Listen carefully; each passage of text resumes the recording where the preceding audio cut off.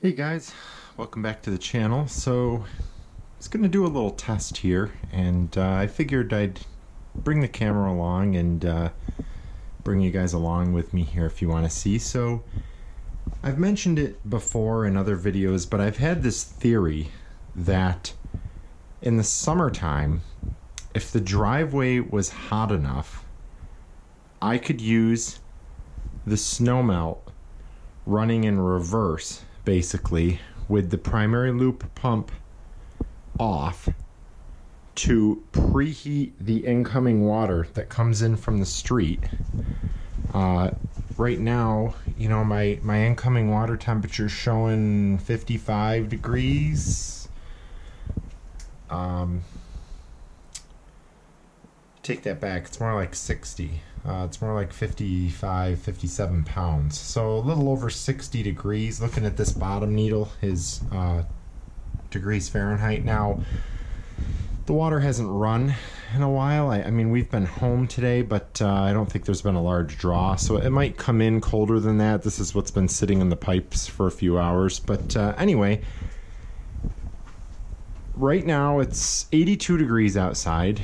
It's May 21st. 2021, and it's been, I would say, partly cloudy. The sun is off and on, but most of the sun is on the driveway right now. So what I wanted to do was, just for fun here, I am going to turn off the primary loop pump. So I'm going to turn this off. So what that will do is prevent this pump from turning on and firing the heaters, because that would be pointless. But what I am going to do is turn the Snowmelt on. And what that's going to do is start circulating the glycol coming from the driveway across the heat exchanger and back out to the driveway to pick up more heat.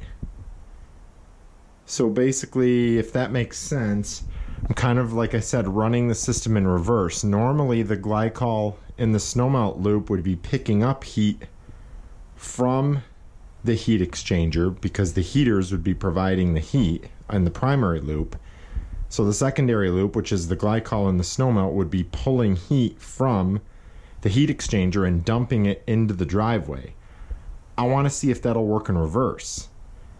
So if you followed one of my mechanical room diagrams or videos,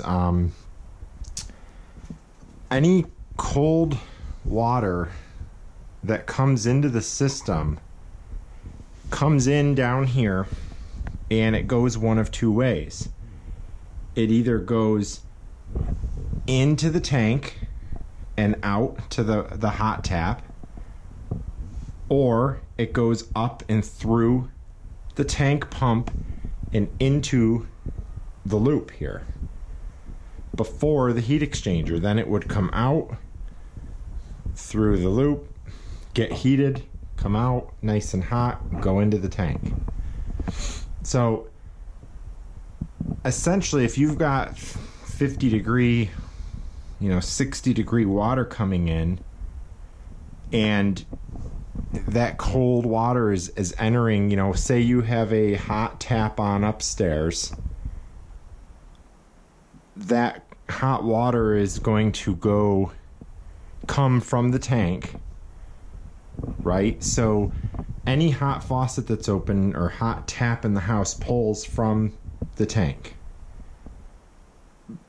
It's got to be replaced with incoming cold water. So it will all go into there until the temperature of the tank drops below 120. I think it's 125. I think I have it set at right now. It's at 131 right now. 6 degree differential. So when it drops below 125, it will fire. So the question is, how warm can I get the glycol coming back from a driveway in the sun, I guess, is the ultimate question, right? So to find out, I've disabled the primary pump. Let's turn on the Snowmelt. Okay, pump's on. Now I'm probably going to have to bypass, because this is just bypassing right now. I've got to open this three-way valve, so I'll override that here. So that is now opening.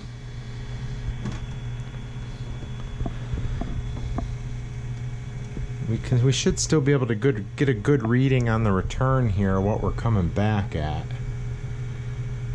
It is climbing, and I can feel it. I mean, really, we probably didn't have to open the bypass because we could just see what we get here. How hot is the water coming back from a 1,600 square foot driveway that's sitting in the sun? That's the question, you know? That's what I'm trying to find out here. So far we're going out at almost 90 and we're coming back at almost 90. Okay, so the valve is open, so we should be flowing through the heat exchanger right now. And that's correct. We're at about 85.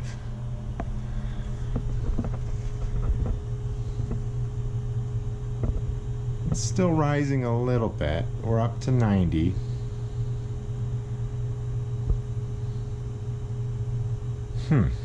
Okay. So the only cost to do that, so basically what I'm doing here is preheating the incoming cold water with heated glycol from the driveway for free, essentially, which means that the tankless units don't have to heat that cold water from 60 degrees all the way up to 140. They only have to heat it from 90 to 140. Okay, so less BTUs. And the only cost to doing that is the cost to run this pump. So we're at 89 coming back. That's based on the sensor for this aquastat, which is right up in here. So those sensors are up in the back on the return there. So, I mean, yeah, looks like we can get about 90 degrees back on an 82 degree day, partly cloudy, driveway in the sun. We can get about 90 degrees coming back from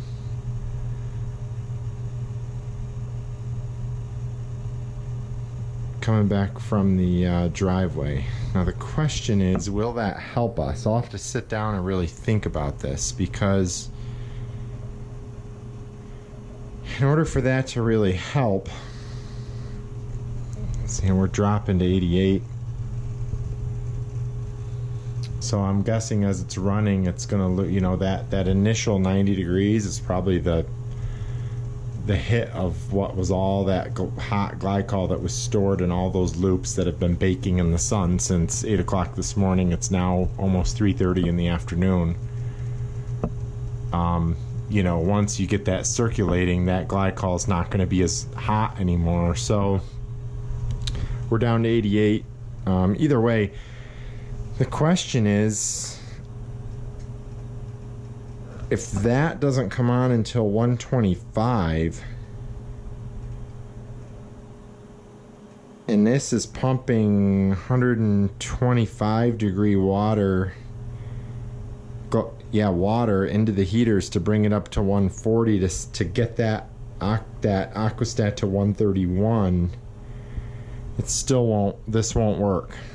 The heat exchanger is going to be stealing heat from the primary loop and dumping it to the driveway, because the driveway is colder than the tank. The only way this would work is if the return coming back from the driveway would be 130, 140, which I don't think it would get that hot.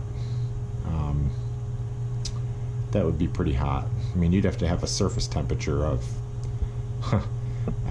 I don't know. I mean, it would have to be hot to get that warm coming back. But anyway, just a fun little thing I thought I would try. It's always been in the back of my mind since I designed this. I never designed it, you know, to do this specifically, but I thought it would be neat if I could do that.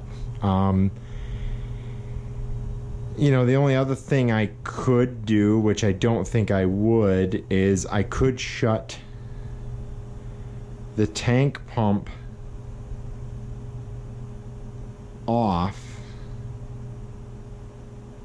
That would let that tank get down to, you know, the tank would continue to drop as we used hot water, but it would only, I mean, eventually it's going to get down to 90 degrees, which isn't, you know, 90 degrees where if I had this pump on, it would start to heat it with the driveway, but that's too cold for most stuff. I mean, you know, I don't know, 90 degrees taking a shower might not be too refreshing, and probably would want it hotter than that. But I mean, it would work theoretically if I shut the pump and the aquastat for the tank off, the tank pump and all of that down, say in the summer, and it would only have to be during the day, because at night this isn't going to work because there's no heat to pull off the driveway at night. And it would have to be a sunny day, because I doubt on a cloudy day, even with temperatures at, you know, the low to mid 80s, I don't think we're going to get glycol coming back that's 90 degrees. So we're back up to 89. So it seems like 90 is kind of our magic number. Yeah. Okay. Well, you know, I thought it would be fun to try it, to play around and just see, you know. I mean, you never, this is fun to me. I enjoy doing this stuff. So, and I figured, why not bring the camera and bring you guys along, and, you know, if it works, awesome. If it doesn't, well, that's okay too. But in this case, I don't think it's going to work. I think we would need hotter return glycol coming back in order to really,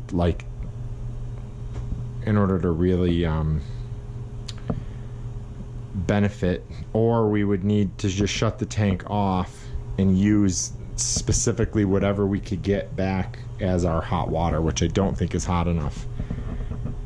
So, and then you run the risk of Legionella and all that other stuff with the tank, because, you know, temperatures that low, it can breed, you know, Legionnaires or Legionella disease, and you don't want that. That's why I keep it as hot as I do, is to kill off all that. So anyway, well, thanks for coming along. It was fun to try. At least, hey, we exercised the pump here for the first time in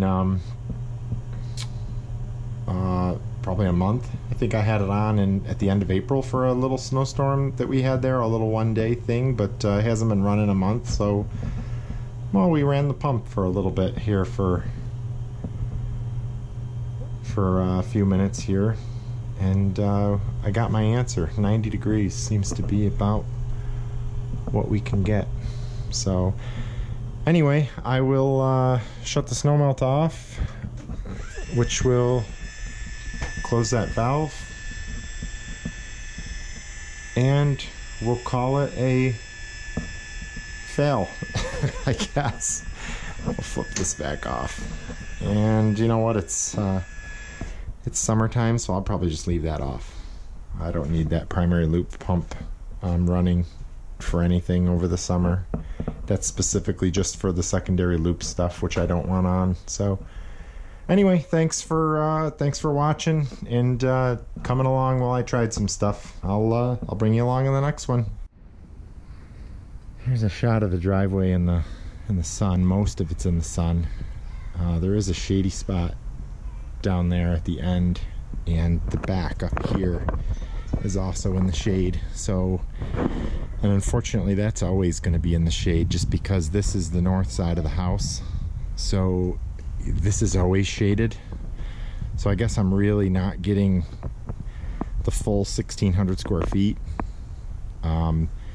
Earlier in the day when the sun is a little higher, I do think it does kind of cut into this a little bit more, but part of this is always in the shade. So anyway, yeah, you know, just thought I'd show you the driveway itself here sitting in the sun. I mean, it feels hot, but what I should do is grab the infrared heat gun here and see what it reads. In fact, I'll do that. Hang on. Alright, so let's see what this gun, I don't necessarily trust this gun. This has been hit or miss. For me, this is a DeWalt DCT 414. It's okay. The better way I found to do it is to put the FLIR1 attachment on my phone and read it that way. That seems to be very accurate. But let's see what this says, just for fun. So I'm showing a surface temp of 112, and like I said, it's partly cloudy. It's not, you know, blue sky. It's not totally sunny. There's been spots where it hasn't been today, but this is pretty much reading pretty average.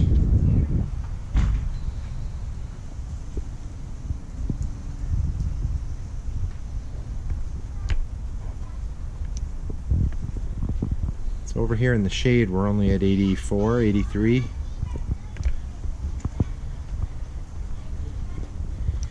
And that's probably part of the problem. 82, 83 degrees over here in the shade. So it could be part of my issue, is that, I don't know if it's half, but a lot of the driveway's in the shade right now. And I don't know that I would ever be able to fix that. So anyway, yeah.